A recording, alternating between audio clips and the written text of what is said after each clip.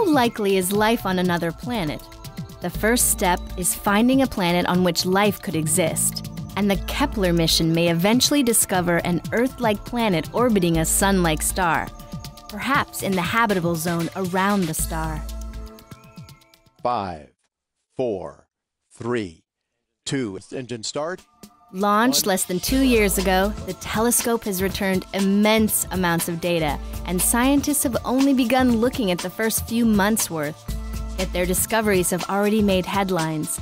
Looking at only 156,000 stars every 30 minutes, Kepler has discovered over 1,200 planet candidates, 54 of them in the habitable zone, and several star systems with multiple planet candidates. Kepler detects the planet candidates by looking for very slight dips in the brightness of their parent stars. The dip occurs when the planet passes between us and its star, which happens once during each orbit of the planet around the star.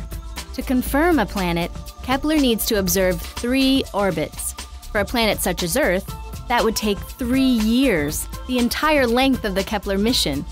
But the work doesn't end there. We conduct a number of follow-up observations from the ground and from space-based assets like Hubble telescope or Spitzer.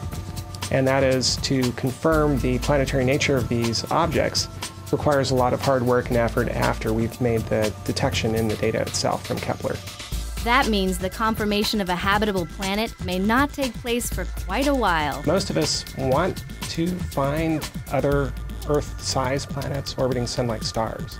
That'll be a big thrill to find those, but we just have to let nature answer this very important question that we've been asking ourselves for 2,000 years or more. In the meantime, Kepler provides extraordinary science, changing what we know about planets and planet formation. Kepler's changing the game.